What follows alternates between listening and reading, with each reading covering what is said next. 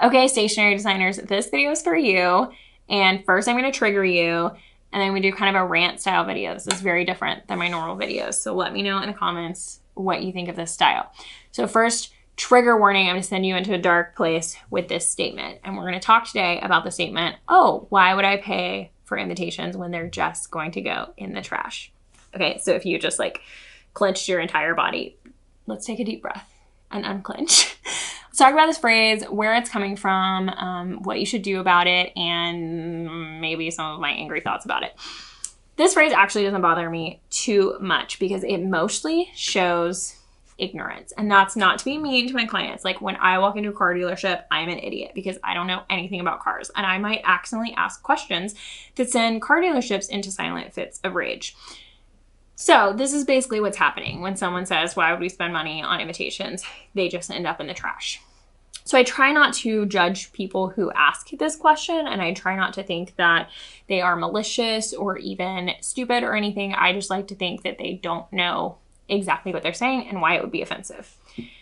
Also, these people are not your ideal clients, and they probably can't be educated into being someone who spends a lot of money on invitations or becomes your ideal client. So oftentimes we are told, you know, they just need education. And while I agree that education might be helpful to them and might make them not make that statement in the future, they're probably still not going to become your client. So the best thing you can probably do is just let it roll off your back. Is that super easy? Is it fun? No. If you're feeling petty, then let's go on education mode. So what would I do to educate someone who said something like this? First of all, I would just explain, hey, sure they're gonna go in the trash, but where does the food end up? I think you know. It ends up in the toilet. Where do the flowers end up? They end up in the trash too. Everything from a wedding is fleeting. It's one day. The only thing that lasts from the wedding is the marriage and the memories. So of course photographers have like a really good, you know, leg up on this particular argument, but every other vendor for the most part is going to produce something and then it's going to go in the trash, it's going to go in the toilet, it's going to be forgotten about eventually. No one's remembering wedding food or a specific drink that they had at a specific wedding necessarily. They are simply remembering the good time they had, the celebration, the people that they love, etc. And I would argue that invitations are actually a big part of that. There's always invitations on people's fridges. People keep invitations for months leading up to your wedding. And if you are the type of person who is planning your wedding like a year in advance, you're making all of these decisions.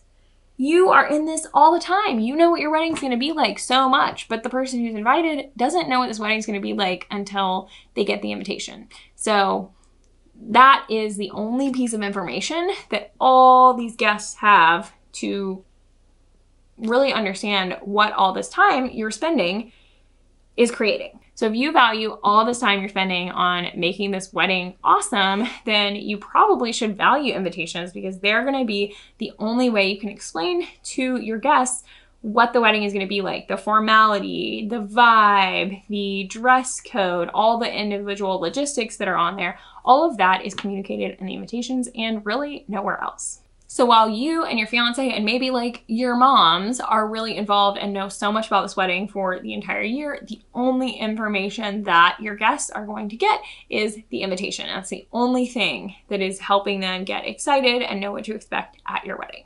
So of course I'm biased because I'm an invitation designer, but I would argue that it's one of the most important pieces and might be even more important than food, etc.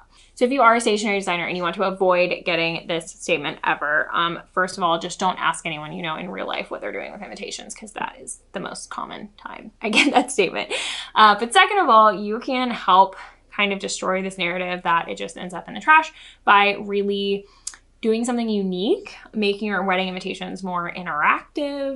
You can also appeal more strongly to the people who value things like invitations by being, you know, pricing more for a luxury market, working more with luxury clients, showing more high-end work.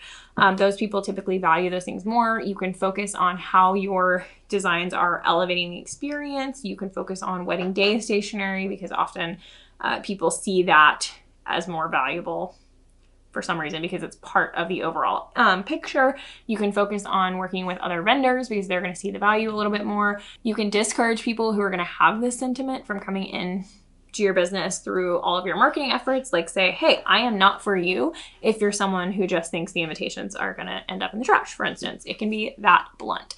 The more that you discourage those type of people and encourage other types of people, the less you're going to hear this statement. So if you're getting a lot of this sentiment from potential clients, then I would say, first of all, they're probably not potential clients.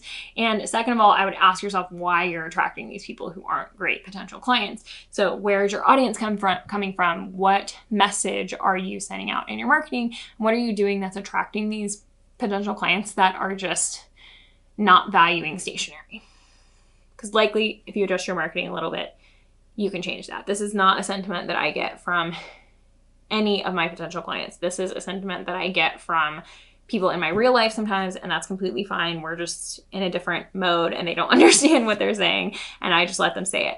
But if you're getting this from people who are inquiring, reaching out about working with you, then I would say, how can we change our message and our audience so that we're getting inquiries that are valuing stationery a little bit more and understand what they're saying when they say something like that. So if you are someone who previously thought invitations just end up in the trash, I hope I've convinced you otherwise. I probably have not convinced anyone like that otherwise. But if you are a stationer and you're watching this, I hope I gave you a few tips that could help you in dealing with this. I think in general, just a mindset shift to like, that person is not on the same wavelength as me. And that's okay. I buy cars that people who like cars would never buy because I'm an idiot when it comes to cars, and it just doesn't matter to me, and no amount of education can make it matter to me. So if you keep that in mind, if you have an example of yourself, no amount of education is going to help these people understand that invitations are valuable, but what we can do is control our own actions and try to attract more of the people on the opposite end of the spectrum who do care about that personalized experience. So let me know what you thought of this more freeform, ranty style video. It really wasn't that much of a rant, but tell me what you would like me to rant about in the comments, and I would be happy to do it. Thanks for watching. Stick around, check out all my other stationery design and creative business tutorials right here on my channel. Thanks, everyone.